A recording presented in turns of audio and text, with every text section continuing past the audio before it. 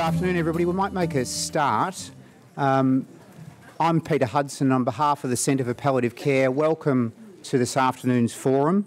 I'd like to formally acknowledge the traditional owners of this land, the Wurundjeri Nation, and pay respect to their elders and families. So it's now my great pleasure to introduce our main presenter, and it's Associate Professor Jenny Philip. Jenny is the Deputy Director of Palliative Medicine here at St Vincents Hospital and is Co-Deputy Director of the Centre for Palliative Care, which is a collaborative centre of the University of Melbourne.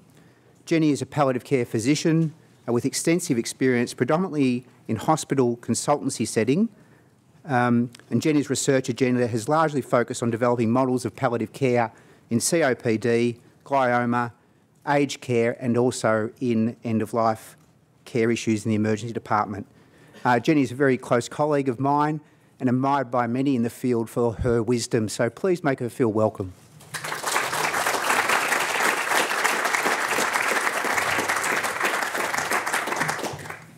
Thanks, Peter. And as Peter said, it's tremendous that people have come today. Thank you. I hope it will be an interesting discussion. I am going to take you on a bit of a cook's tour through some of the literature around sedation, both around the incidence, how we might define it or think about it, in particular sort of standardising some of the terms that we use. Show you some of, and present in a little bit of detail some guidelines that have been published, and I'm just focusing on one particular set of guidelines, although there are a number, some outcomes of what's been done, and then I really want to spend the second half of the session having a discussion with a panel around some cases that I think explores some of the practical issues that we really encounter at the bedside when we're caring for people at the end of life. So I guess the first half is sort of conceptual and showing you and reminding us all what's in the literature, and the second half is the nitty-gritty sort of what you do or what might one do, and there's obviously potentially more than one way. In 1994, Vittorio Ventafrida from Italy published a study of home care patients in his home country, and citing that 53% of these patients had sedation at the end of life. And I'm old enough to remember that, and it actually created a bit of a fuss. People were sort of quite surprised that this figure was as high as that. And I'm just wondering, whilst sort of in the interests of straw polls, what people, if they would reflect on their own practice of what might be the incidence of sedation in their own practice. And perhaps, you know, thinking about that, would you maybe put your hand up if you think it's maybe less than 10%? Anyone? Not many? Maybe 20 to 50%? Yeah, quite a few. More than 50%? Yeah, quite a few. Yeah, so there's a big spread. And I think that this, and that's a big spread in the literature too, as you can see, 15 to 67% is cited. And I think this relates to a number of things, partly possibly because we're talking about different things. What might be sort of considered sedation at the end of life to some might not be thought to be that. There's different approaches in the level, in the timing or the temporal nature of it, in the indications and methods. So the differing terms, all of these have been used, including total pharmacological sedation, which sort of gets a bit uncomfortable perhaps. And I guess for the purposes of this talk, I'm going to use the term palliative sedation. There is different approaches, as said, about what is sedation. So in some of the studies, when people are reviewing the literature and citing this, they exclude mild sedation. They're included in others. And some of them don't really define what is going on at the bedside. They're just saying there's sedation.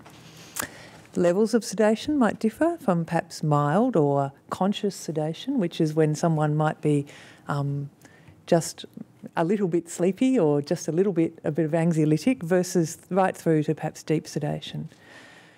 As I said, the temporal nature might differ, so it might be intermittent. Some people use the term temporary, respite, night sedation, versus a continuous sedation. The medications used differ, and the target symptoms for which this might be done in the first instance or in the second instance appears to differ substantially. So Marita in 2002 undertook a systematic review of all the studies that they could determine which used sedative medications or which included an intention to reduce consciousness. And they, in an attempt to try to standardise some of the language around this, they came up with this notion that sedation includes two core factors. Firstly, the presence of severe suffering refractory to standard palliative management, and secondly, the use of sedative medications with the primary aim to relieve distress.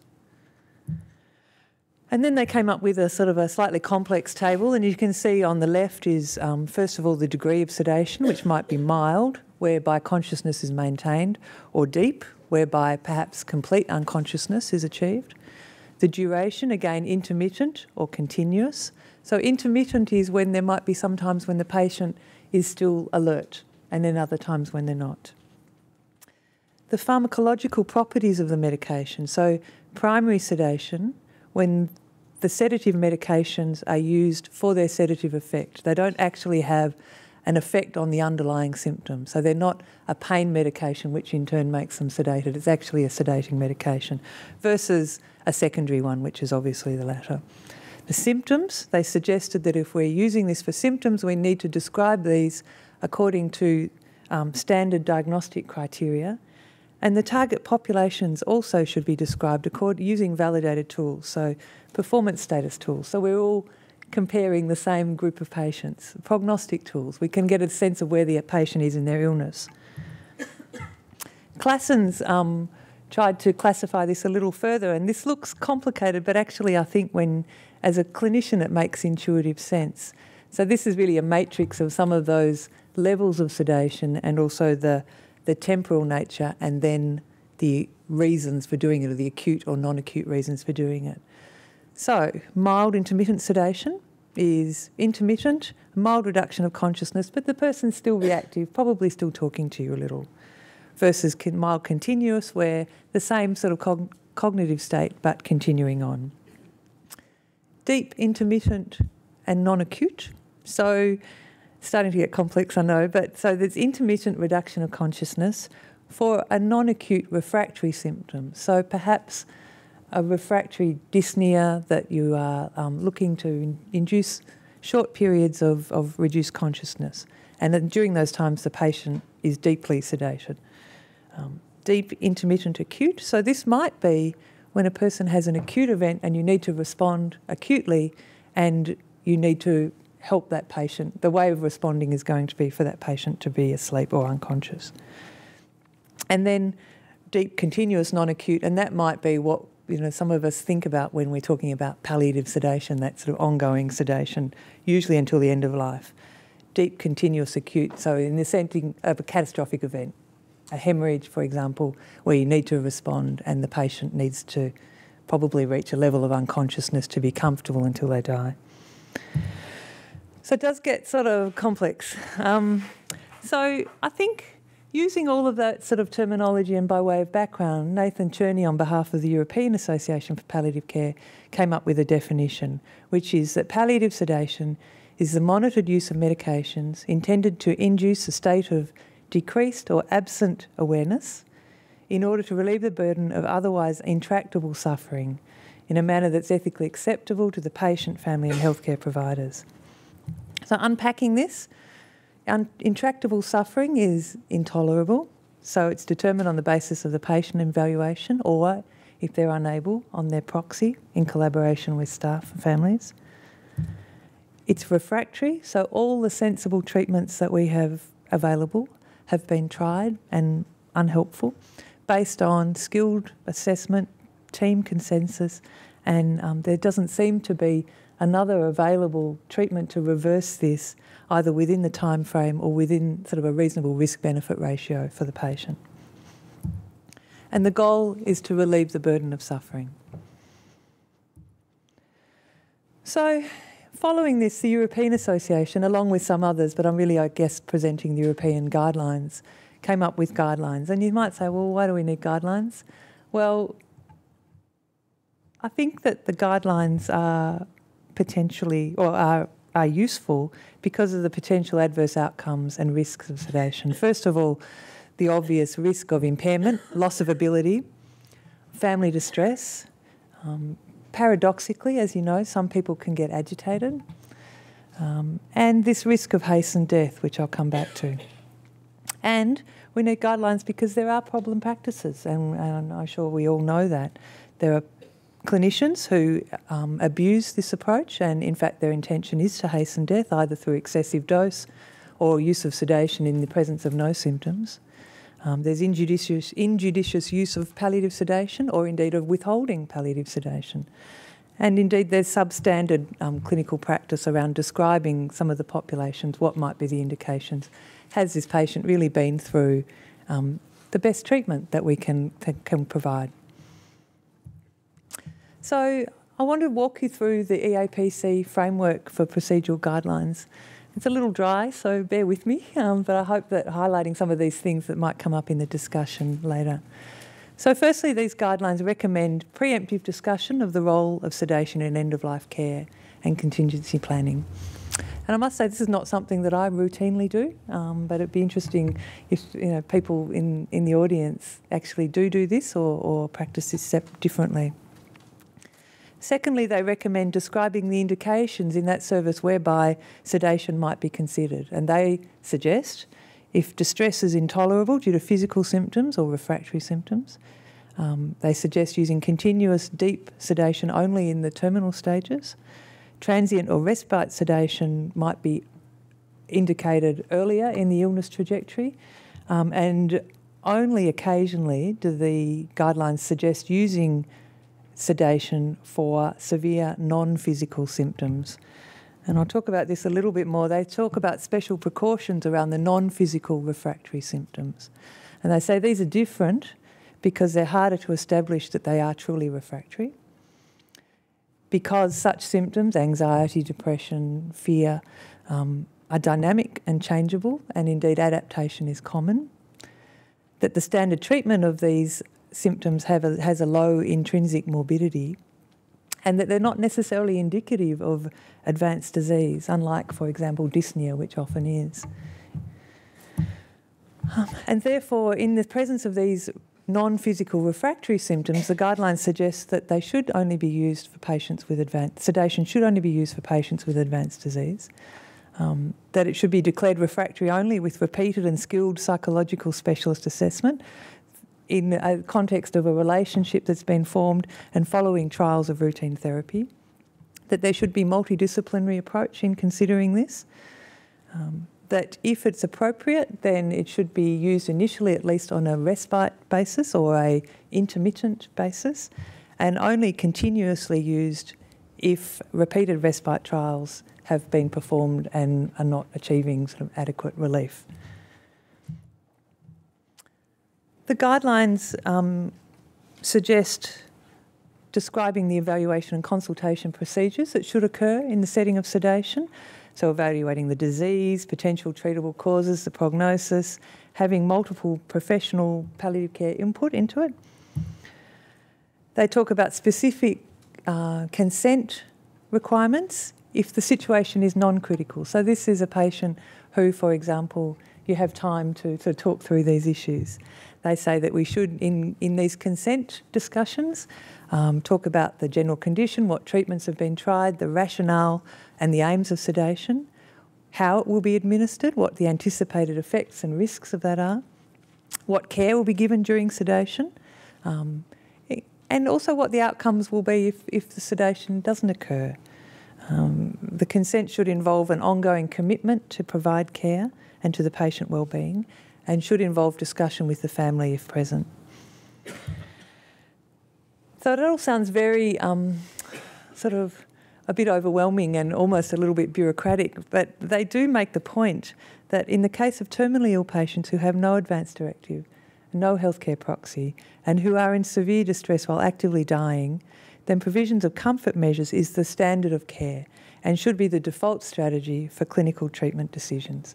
So I think that in the setting of severe distress, when you need to react quickly, then the comfort of the patient is the standard of care, or provision of sedation is appropriate and may be instituted as the standard of care, not necessarily with all these consent procedures.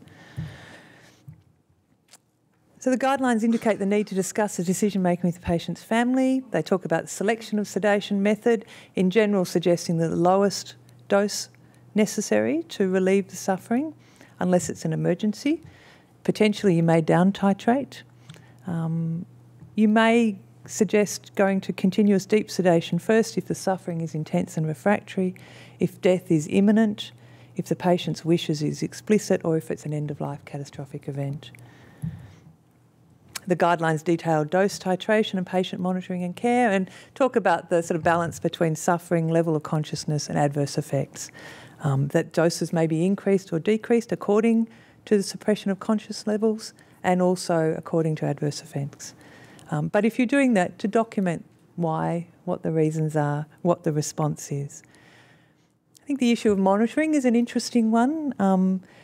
If it's a short-term intermittent sedation situation, then potentially monitoring of vital signs may be appropriate and indicated. If the goal is comfort, and particularly if it's end of life, then monitoring is of their comfort and the sedation should be adjusted accordingly. Getting close to the end of these guidelines, they suggest that there should be specific guidance around decisions of hydration and nutrition in usual medications, but the decisions around artificial hydration and nutrition is independent of the decision regarding sedation. Those medications directed towards the palliative management of symptoms should continue. Attention should be given to the care and information needs of the family, and attention should also be given to the care of the healthcare professionals involved. So those are the guidelines. What do we do in practice? In a study by Claessens, published in 2011, a prospective study of 266 patients in Belgium as they were admitted to a palliative care unit, they found that 7.5% of these were administered palliative sedation according to those definitions and language and guidelines that we talked about. This was started a mean 2.5 days before death. The patients had a palliative prognostic score of 40, had a good Glasgow Coma Scale. They were bed-bound, but they did have extensive disease, but reasonably normal conscious state. They had an average of 5 symptoms, the most prevalent being listed there: pain, fatigue, depression, drowsiness, loss of well-being. 40% started as mild continuous sedation, 40% as deep sedation. Of note, 45% changed, and almost all of these went from mild to deep, indicating some titration against the symptom. And of those who didn't change sedation form, it started a median of 2 days before death, and in most cases it was a deep sedation situation. All patients gave consent. So the authors concluded that palliative sedation was exceptional, and when suffering was refractory, it was for patients, reserved for patients near the end of life, and that it was a consensual process.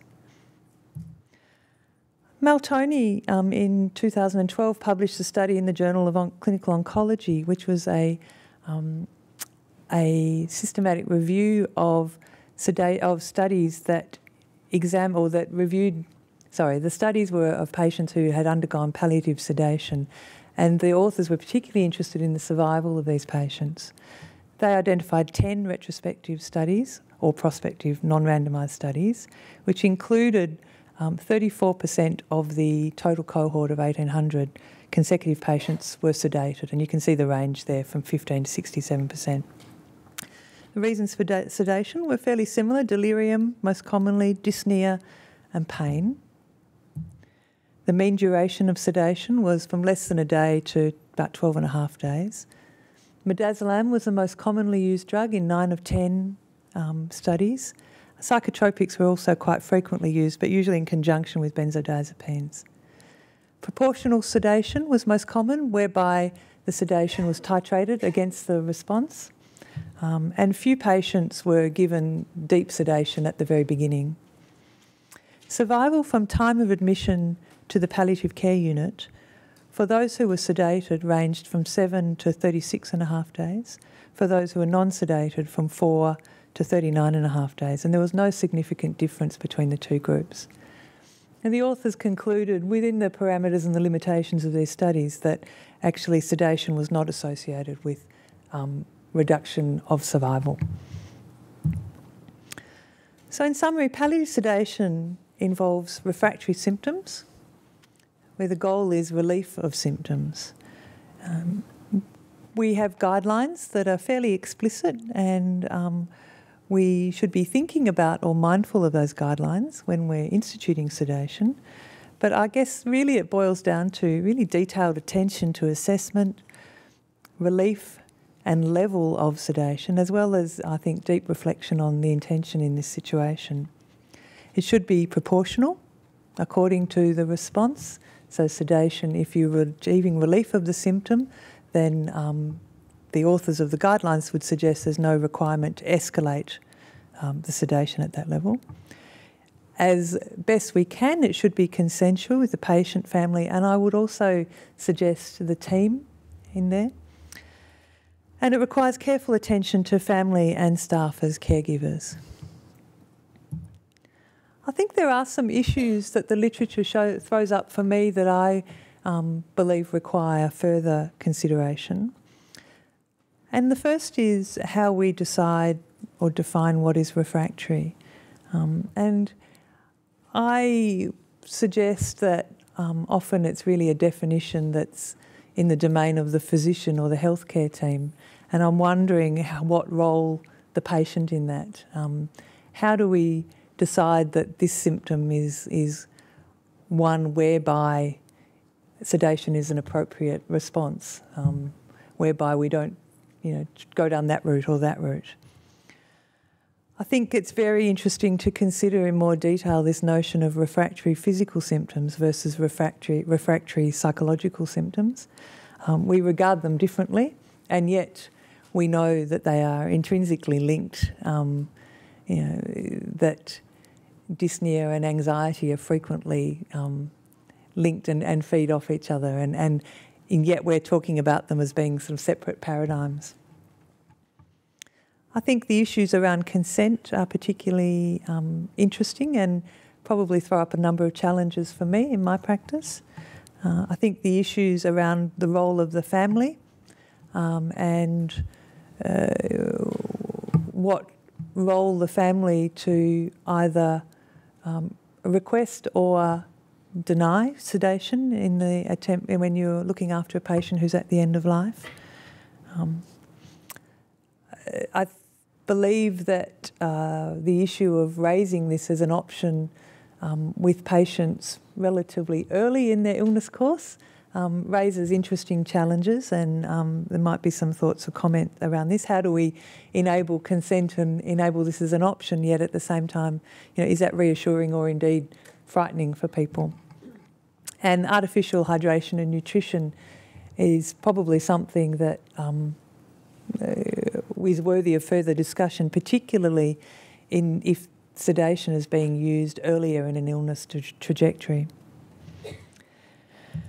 So I'd like to pause there, and I guess, as I said, the next part of what we're hoping to do this afternoon is to invite the panel up to the stage, and we're going to go through a series of cases which I think raise interesting issues and I hope raise some of the practical challenges that get thrown up when we are trying to integrate some of the literature and the conceptual things into our practice. So, thank you.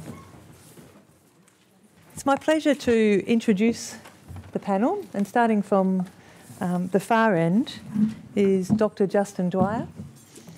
Justin's a consultant psychiatrist with particular skills and interest in psychosocial cancer care and psychotherapy. Justin's the acting medical director of the psychosocial cancer care team here at St Vincents Hospital, and he also works in private practice. He is interested in teaching and in research, and particularly researching the interface between palliative care, cancer care and psychiatry. And Justin's a very valued member of our team. Next to Justin is John Dalla, who's the palliative care nurse coordinator at Alfred Health. John has been involved in this palliative care game for a number of years, and indeed I was interested to read, John, the first paid nurse at Mercy Palliative Care, which was then called Mercy Hospice Care. He was really there at the foundation, and Mercy has grown into, and John was part of that growth into a very large and successful palliative care service. In 1996, John left the community and rejoined the acute hospital and was really one of the founding members of the palliative care team at the Alfred Hospital, where he's been ever since and has influenced the care of many thousands of patients and families, but also young and old doctors and nurses. Next to John is Annette. Annette Cudmore is a clinical nurse consultant in the Western Hume region. Annette's also been working in palliative care for at least 15 years. And she has a graduate diploma and a master's in palliative care, also with a certificate in advanced pharmacology. 2012, she was awarded a Victorian Primary Health Care Research Fellowship with the University of Melbourne. So welcome, Annette. And finally, Dr. David Brumley, who his medical career began as a general practitioner, and in his early years he was particularly interested in how older people died, and this sort of sparked an interest in palliative care. So he did some training in Western Australia and at Flinders before returning to Ballarat, or coming to Ballarat, where he was the Director of Palliative Care at Ballarat Health Services and the Medical Director of Ballarat Hospice Incorporated. He was a foundation member of the chapter of palliative medicine, and he's now a senior lecturer in the Rural Medical School, University of Melbourne and Deakin University. He's keenly interested in communication skills training, undergraduate teaching, and has an interest in developing palliative care in the Asia Pacific region. So we have a terrific panel, lots and lots of experience, and also a fair bit of Victoria covered geographically. So welcome and thank you. Oh, thank you.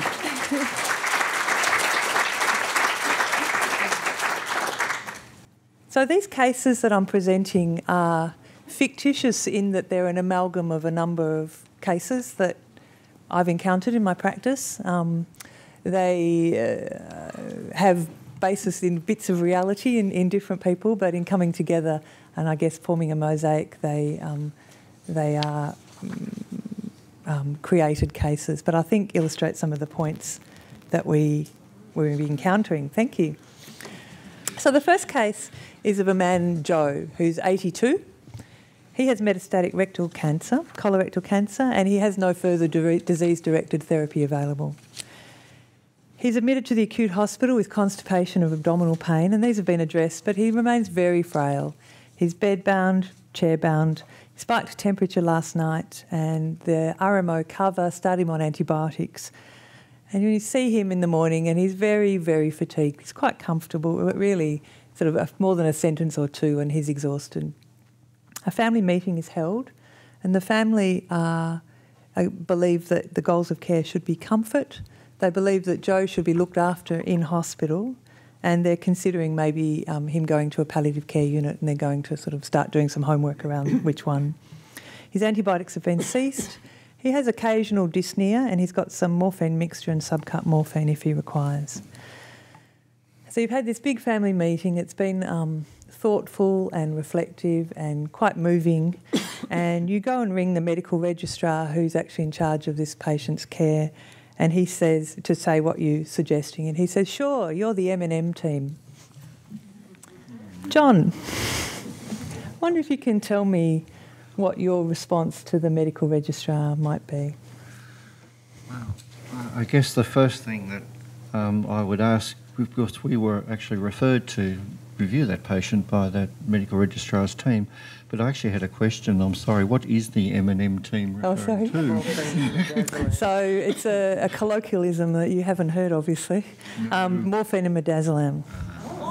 So it's a sort of a slightly derisive team, notion, yeah. Okay. Do you want to take a moment to reflect and let someone else?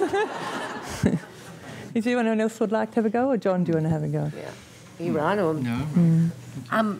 I think when I read this, Jenny, and I thought we actually often get referred to, make comments like that, And I think the big thing for me would be around acknowledging with the registrar that he's obviously had some experience in some palliative situations, and I think that it would be really good to have the opportunity to have some conversation with them about those experiences and whether they were good or bad or indifferent, because sometimes I think we get that reputation because people have actually had a bad experience in palliative care, and we actually have the opportunity to actually do a lot of really good teaching and clarify some things. I think the other thing to really reflect to the registrar is that that we have had a really good family meeting, and that everyone is on the same page, and that our aim of care is comfort care for this man, and that, you know, that doesn't mean that we're just going to jump in there and sedate him. That what that means is that we're going to manage his symptoms effectively, so that he does actually have the best comfort and quality of life. Thank you, Annette. There's an old aphorism called Hanlon's razor, which goes something like, it's more like those sort of comments are more likely due to ineptitude or apathy than malice. And I suppose my initial response is do the same as you do with a patient, and don't react emotionally, and wait for the opportunity to do some education, which you could do quietly in the longer term. And I think my only other thought in all that is what was the purpose of the referral? What was the treating team actually asking the palliative care service to become involved for anyway? And the answer to that is to gain the result that you already have from the result of the family meeting, but to reflect that back to the registrar that we actually are involved in the same objective of care as the original treating team of which he's a part of. Thank you. Is there any other management that you would do at this stage for this man? He's on some morphine mixture, subcut morphine if he needs. Family are going to go off and have a look at the local palliative care unit. We'll give that to the doctor. Well, only one thing occurred to me really, and that is that the underlying problem with which he presented is now fixed, is abdominal pain and his constipation. And I just wonder whether we should be thinking about fatigue and its causation a little bit, just sort of reflecting at least momentarily on whether there's something useful we could do to help. That's the only thing that occurred to me. Thank you. So that was Monday. Tuesday, you're on a routine ward round and you go up to review Joe around about 10:30, so just on the round. And you come across a bit of a mess. He was very agitated overnight. He was up and down constantly, he was calling out, taking off his clothes, clearly, you know, very delirious. The overnight nurse who was on called the cover, who over the phone gave an order for haloperidol, didn't come and see the patient. The haloperidol was given, 1 milligram subcut, and it didn't settle the patient. Joe would remain sort of anxious or up and down, agitated, and very restless all night. There was no further medical contact. Currently, when you arrive, so 10:30 in the morning, Joe's in bed and he's seemingly sleeping. The family are present and very upset. This is not what we agreed to yesterday. He was going to be comfortable. Their father, Dad's a deeply private man. This is the worst, imaginable outcome for him. And maybe we'd be better off taking him home. You can't care for him here. David, what would you say to the family? I think firstly we need to apologise. This has been a bit of a disaster, hasn't it? And a lack of continuity and a lack of good care overnight's difficult to justify under the circumstances. So other than that, I'd carry on with a conversation about what appears to be an acute delirium, reassuring the family about the causation of that, and going on to work out a cause and a plan of action. Thank you. And Justin, would you like to comment on what you might like to do for his delirium? Yeah, I mean, it does sound like a very traumatic experience for the patient and the family. They've left him on the Monday, they've returned on the Tuesday, and he's, gone to pieces. And not only that, as you sort of mentioned, David, the team don't seem to have done a great job in managing this. I mean, a single phone order for 1 dose of haloperidol with no review, no contact with the family, no discussion with the staff. It's hard to imagine how that would have really worked at all. And I think the other thing that really sort of comes out of this interaction, aside from the opportunity to talk about, the delirium and to, I guess, apologise what happened, I think is to just sort of talk about, who this man is, when they talk about him being a deeply private man, when they talk about what is really meaningful for him, because often those things, well, I think invariably those things surface as part of a delirium, the things which sort of, the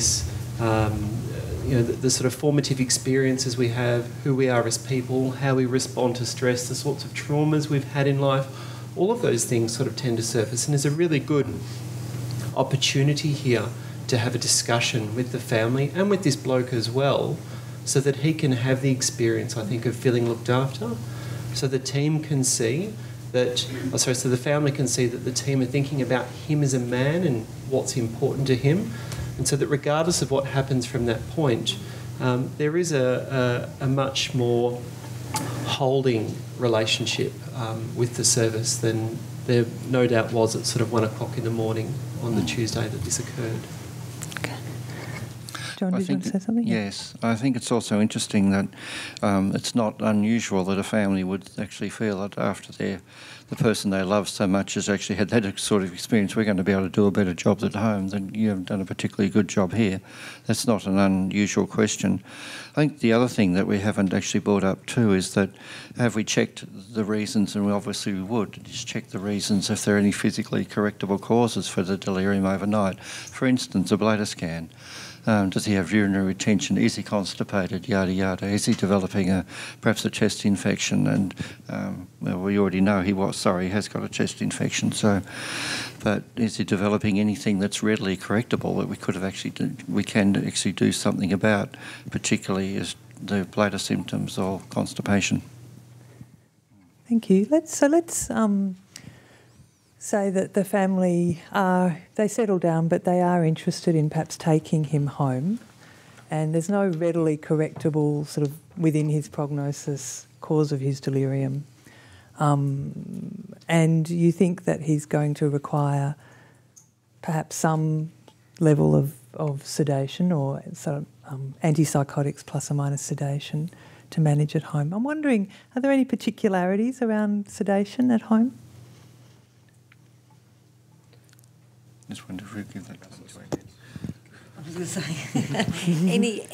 So, is there anything is it harder giving sedation at home? I think when we're looking at the scenario and we're a rural patient, quite a distance away, one of the critical things is that perhaps we've got a management plan in place before we discharge. That is hopefully being effective. And I see an acute delirium like this almost as an emergency. We need to manage this well and quickly. This is extremely distressing for the person who's in that having that experience, but also for the family and possibly even for the staff. From the perspective of taking someone home with a delirium and managing them at home, it's very manageable as long as we've done some really key elements. And those key elements are number one, making sure that we've got a general practitioner or a medical officer who is well informed, who feels comfortable and confident in delirium management, who has access to some expertise resources, whether that be a specialist palliative care service or a metro-based hospital. Also that we've got access to supports at home for that family and the patient, and that may be just the district nurses, but it may also hopefully be a specialist palliative care service. I think the other thing that sometimes gets forgotten in the country is actually access to medicines, and a lot of our small rural pharmacies don't stock things like olanzapine or a lot of those medications that we take for granted in our bigger hospitals. So ensuring that we do actually have access to the appropriate medicines, and also that we've got a good plan for PRN stuff. We've got a good plan to empower this family to manage their father or whoever they are to them effectively and well, just as though they were in hospital. Thank you. I think it's a really good summary. I mean, the critical thing for me is that the family is united in their wish to do this. that the patient is comfortable at the time they leave hospital, and that they have the means to maintain that comfort once they get home. And as you say, all the contacts, a good summary. I mean, there's lots of other things too. I mean, the reason that people don't do discharge planning from hospitals very well a lot of the time is that it's so damn difficult to do it well. It's very time consuming, isn't it? And, you know, you could make a very long list of all the things, and that's what we have to do when we're discharging people to get it right. The one thing that I would like to add to all this too is that if we are contemplating going home, someone going home in this situation, is that we actually have a medication regime that's been in place for at least 24, ideally maybe 48 hours of reasonable control to actually prove that in a sense that what we're sending a family home and a patient home to with actually works. Okay, thank you. Well, we might move on to our second case. And this is a case of Mrs. K, who's an 82-year-old woman with metastatic renal cancer. She was widowed some years ago, next of kin's a brother, and she has no children. 3 years ago, she was diagnosed with renal cancer when she developed haematuria. She underwent a nephrectomy, but she had renal bed extension and local lymphadenopathy. She had radiotherapy to that area, but a year ago she was diagnosed with metastatic bone disease and small volume lung metastases. 3 months ago, she developed pain in her left femur and imaging revealed metastatic disease. This was surgically pinned and she had follow-up radiotherapy. And really since then, or before then, she's had ongoing severe pain, and she's now admitted to hospital with severe pain in her left femur. It's very severe. She's gone from really not much in terms of opioids up to OxyContin, 80 milligrams BD, and she's having at least 6 breakthrough doses a day, often more, and these breakthroughs often result in her becoming quite sleepy. She seems very distressed, but the nurses have noticed that when the family visits that she settles quite a lot and she has relatively few breakthroughs at that time. They say she's easily talked out of it. The palliative care doctor reviews her and she says, "I'm suffering." And there's sort of some discussion around this, including that if your leg pain was better, if your leg didn't give you pain, how would you be? She said, "Still I'm suffering." She's been seen by the psych liaison registrar who says she's not depressed. I'm wondering, and you're the palliative care clinician or the palliative care team involved in her care. I wonder, perhaps David, if I could ask you in the first instance, what might be your approach? My initial response is that the pain is the problem. And we know there's pathology in that area of this lady, in her leg, in a femur. And I think that the comment that she's able to be talked out of it is no reason to suppose that the pain is not physical. I think the initial emphasis has very much to be on the diagnosis of the cause of this pain and fixing the pain if we possibly can, and not on sedation at this point. I mean, for whatever reason, the pain appears to be opioid resistant, doesn't it? She's using relatively large doses of opiate without much relief, but that is no indication that the pain isn't real. As you know, it may well be irrelevant to opiates or non-opioid responsive for a whole range of reasons. So the emphasis has to be on diagnosing the pain and having a very careful look at the leg and using whatever imaging is reasonable under the circumstances to get a diagnosis and do what we can to treat it. The fact that the psychiatric registrar said that the patient was not depressed suggests to me that he might have missed the point, frankly, and I'd be interested to see what Justin thinks about that. But depression's not the only cause of distress at the end of life, is it? And it seems to be a rather narrow view of the suffering involved for this woman. And obviously, if we're going to do any good in a broad sense, we have to create some kind of relationship with this patient and be able to talk things through. And once again, flowing from that, the necessity to get it comfortable before we do. Thank you. Justin, do you want to make some comments? I mean, this is a fairly common referral that we get. And often the question is, does the patient have depression? And it's never, I think, as you're saying, David, as straightforward as that. I mean, although I guess the sort of interaction centres around a complaint of pain and the need for medication, the relief that she gets, if she does get any relief, is likely to be sort of far more complex than just having a tablet. I mean, she's getting attention potentially from staff. There's company that goes with that. For some people who are quite anxious, they can find opioids actually reduce their anxiety, and so there may be this sort of unintended component of the medication which is helpful to her. There may be lots of reasons, very personal reasons that she has why she is requesting and presenting sort of wanting medication in this way.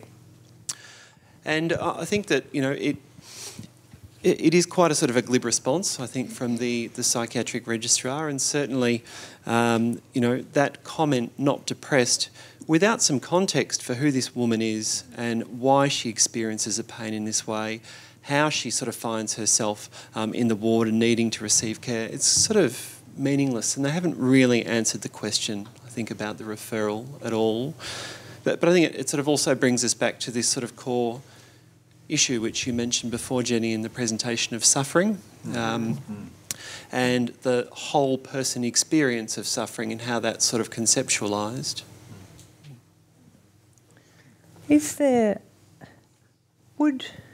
And any of the panel might like to comment on this, would you raise the possibility of sedation with this lady? And if so, how would you discuss it?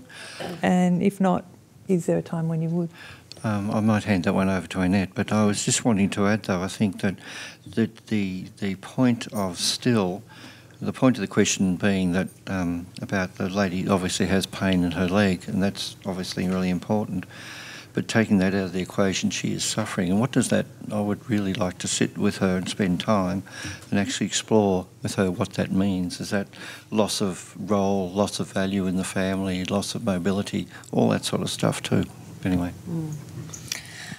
Jenny, because I was actually going to be the pear in the apple cart, because for me, when I read this case and I heard David say, we've certainly got to manage her pain, but I think to gain her trust, we've got to reassure her that we are going to do everything we can to relieve her suffering, and that if we, I was actually going to try and get her to give us some time frames. So, I would like 48, 72 hours to try and get your pain better managed, and then we will revisit your level of suffering. Let's get our psychology team back in, and then we can revisit your level of suffering after that. But I would like to reassure her that we would, that there was the option of giving her some medication that would probably make her more sleepy but would still relieve her suffering. So I felt that it was important to actually open that conversation a little bit at this time. So going back to sort of my talk, Annette, would you use it as primary sedation, or would you use an analgesic, sort of, for example, as for secondary sedation? What would you consider? Yeah, well, I'm very mindful that the analgesic regime she's on at the moment isn't probably not the best and not appropriate. So I would have thought that I would probably, rather than primary, I'd probably be using it more around that secondary sedation thing. So let's use your pain, let's get your pain under control, but let's also just add something in just to maybe take the edge off that anxiety and that and that may even be something as simple as just a little weeny bit of sublingual lorazepam or something like that. Just to let her settle, and I suppose to relieve her suffering while she is allowing us to perhaps manage her symptoms better. Thank you. Maybe it's a good time to point out that we should remember that we're actually a therapy rather than the drugs we give, as well as, I should say, the drugs we give. And the conversations we're having with this person are probably more as therapeutic as anything else. So the third and final case, and these are, as you can see, perhaps, well, I don't know if they're increasing in complexity, but they're tricky. And this is Joyce, 65, with COPD. She has long-standing oxygen-dependent disease. She's cachectic and wasted. She lives at home. She's fairly socially isolated. Her family are interstate. She's had 2 hospital admissions in the last 6 months, and she's on some MS-Cont and 10 milligrams BD for her dyspnea. But when this is increased or she has occasional breakthroughs, it seems to make her a bit confused.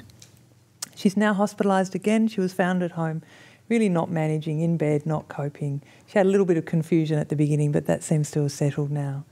So since her admission, she's not been confused, but she's very disabled by dyspnea. She's bedbound, and she's asking, is there anything else for dyspnea? And you, as a palliative care clinician, seeing her, raise the possibility of perhaps some low-dose sedation, some low-dose anxiolytic midazolam. Have a long discussion regarding the potential for sedation and possibly even shortening her life. And she stresses she just wants to be more comfortable. It's okay if she's sleepy or even if she dies. So she starts midazolam 5 milligrams subcutaneously over 24 hours, and she has a marked response to this. She's alert still, but she's actually sort of sitting up in bed a little bit, moving around a little bit in the bed. She seems and feels better. Her son, Martin, arrives from Queensland, and he's updated on her progress and her likely need, if she survives this hospitalisation, her likely need for institutionalised care. And the plan is to see how things go over the next few days.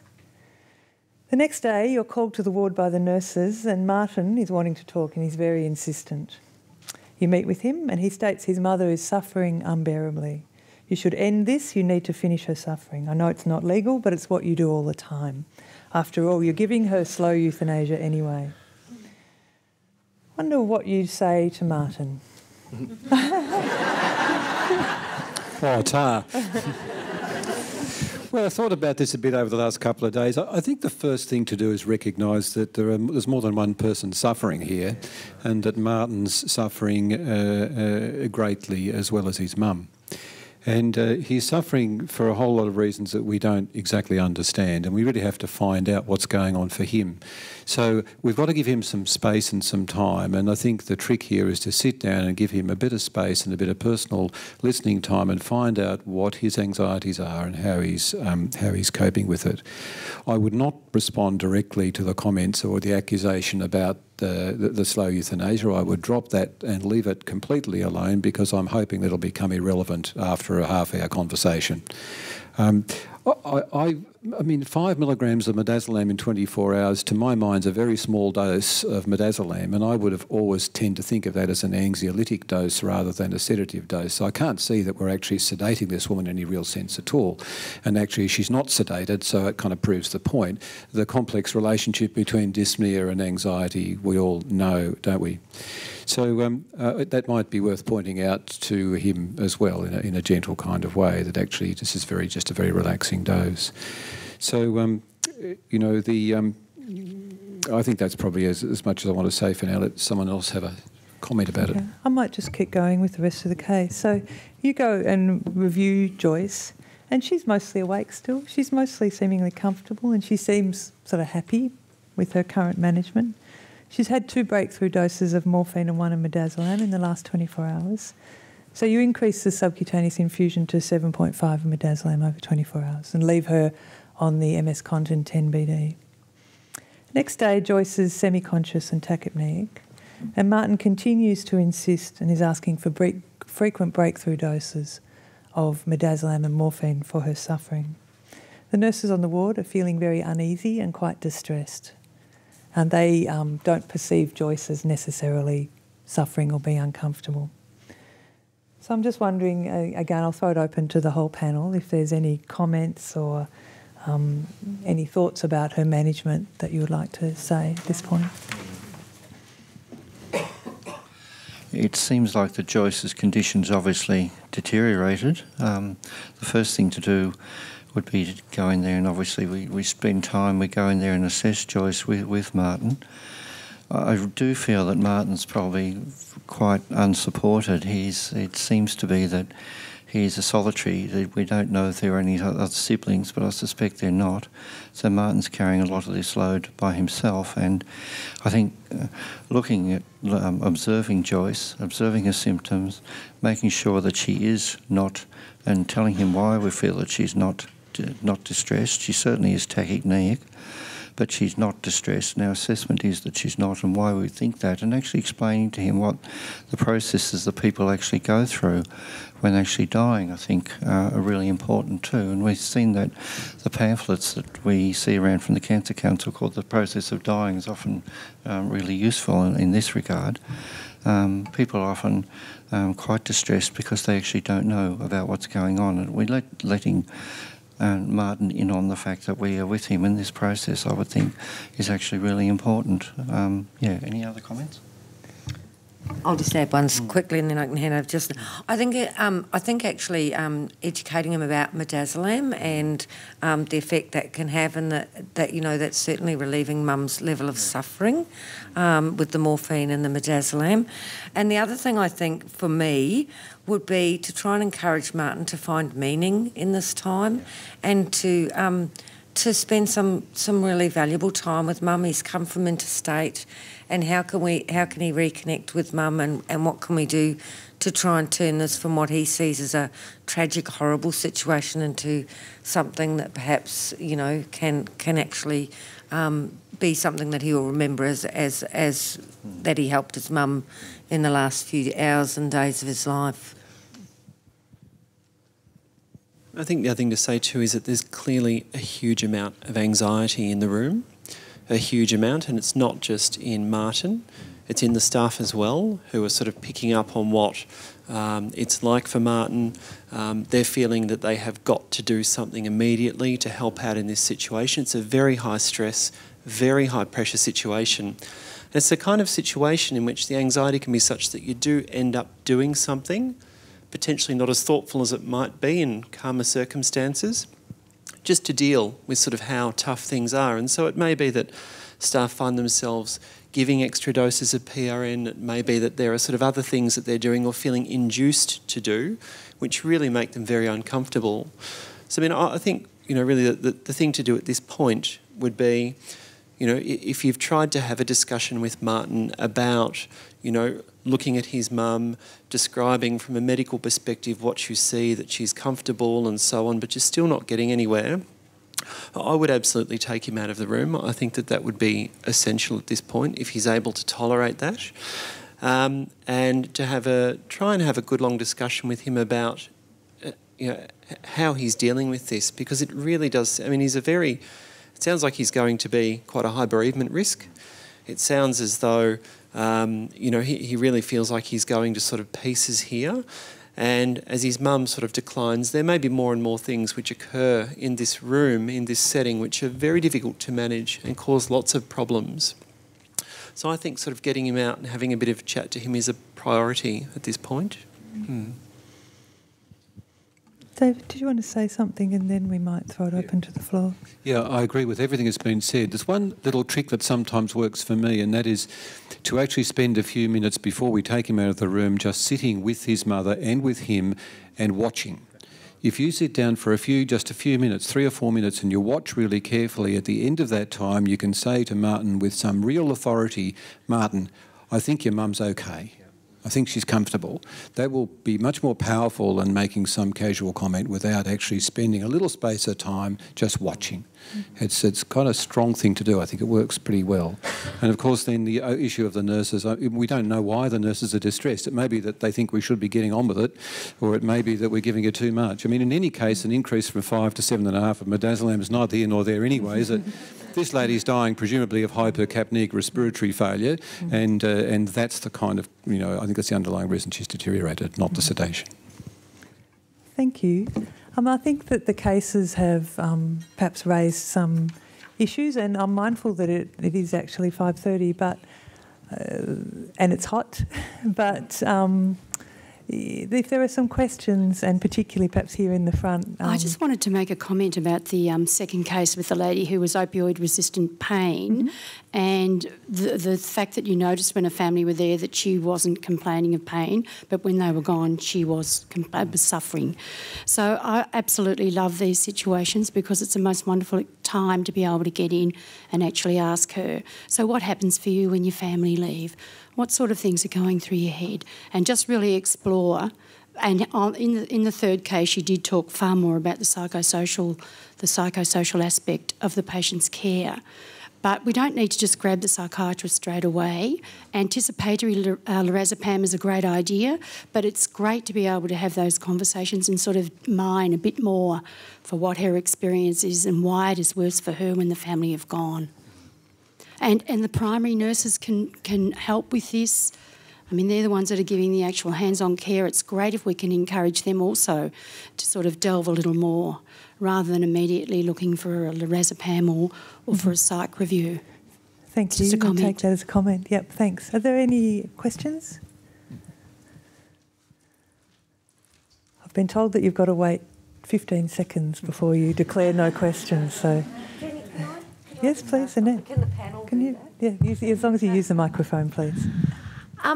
I suppose I just, in amongst all these cases, and I was thinking about it, and I was thinking, because we have had, we've had numerous people request euthanasia and request sedation, and I often wonder how, how do people respond to that? And someone on the panel might be, do you respond with, it's illegal? How do you have a good conversation with someone around?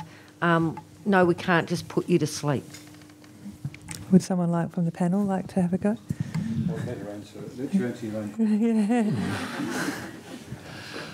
That's always a signal for me, I guess, to just ask, where it's part of establishing a relationship, isn't it? I don't think that there's actually a perfect, easy answer to that one. I mean, I think that there are certainly situations where the reason that a person's actually asking is probably patently obvious because they're in distress and they're in extreme physical distress and have been in unrelieved physical distress for a long time, probably, or possibly. And if that's the case, the first step is to deal with that distress, and that's physical. I actually don't use the reasoning that it's illegal.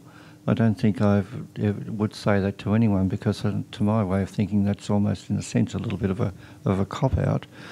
I think for me, what I often do is acknowledge that where that's actually coming from, that a person's is distressed. We probably do reach a bit of an understanding that we're not actually going to do that, but try our best to establish at least a trusting relationship that we'll do everything we can to look after them, patient as well as we can, in all sorts of ways. But maybe, in fact, we'll agree to disagree. I don't know. Is anyone else? Well, again, it's a fairly common referral reason to psychiatry, a wish for hastened death or, wanting sort of active euthanasia. But again, it's just an invitation to explore, I think. And I can't ever recall a case where it has come down to it's illegal, these are the laws, you keep asking, I can't ever recall that happening. I think, in my experience, what's much more likely is that when you get to some sort of understanding of why they would want that control, what it is that they feel that they are losing in the process of becoming more ill, more dependent, that often hope and other opportunities, arise, that they can be seen in the sort of the circumstances, even if it's things like hope about not having any pain or clearing up some unfinished business, or hope about being free from financial concerns, whatever it is. I think you can when a patient brings it up, what they're really wanting, I think, is to have a general discussion with you about this horrible situation that they're in and to find something in that to sort of take away. Thank you. I might ask the floor again if there's any questions or comments. I'd like to ask a question. We've got the panel, it just won't be quiet. One of the most difficult times I think we find, that I find in my practice, is often retrospective, when a person's actually died, when you've thought you've had the person really well managed up until about 24 to 48 hours before they actually die, then they start becoming increasingly distressed and agitated, and we've looked at all the reversible clinical causes, and we look in retrospect that they've actually developed acute terminal restlessness or terminal distress. And I think that that's something that's probably, when we look back on people's death experience, if we haven't actually got onto that quickly enough and actually accelerated our doses of benzos, if we need to do that, sometimes very rapidly, and perhaps using even medications such as levomepromazine or phenobarbital, if you really need to be heavy dosage-wise. I just wonder if other people on the panel have thoughts about that. If there's any way of really diagnosing a person or even looking at a person who's likely to develop the warning signs, I guess, of people likely to develop terminal distress, terminal delirium.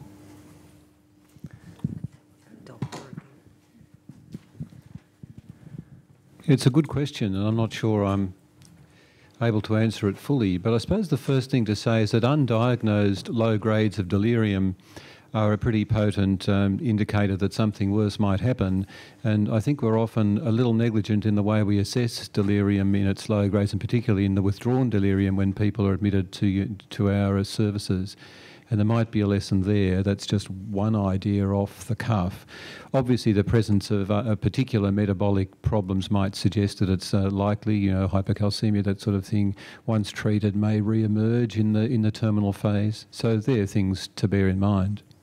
But about your question, Annette, about this question of the law, the closest I'd get to talking about the law in relation to a request to hasten death is to use it in a slightly jocular way sometimes, and when people raise that kind of thing, if it's appropriate, to say, well, the first thing I have to tell you is that I can't bop you off.